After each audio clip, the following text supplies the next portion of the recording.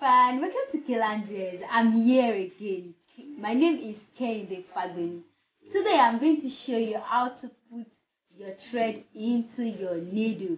I know some of you may not know how to do it, so let's just have fun and learn it. And if you have not how to do it before, just have fun saying it, refreshing your memory all over again. So let's get started. So we are using small needle. So this is our needle, this is our thread. Let me show you. We are going to target the middle. See, because I'm used to it, so I don't have problem with it. So you just bring out your thread, then you take it to the length that you want. You take it to the length that you want, then you cut and then you tie it. You tie it this way.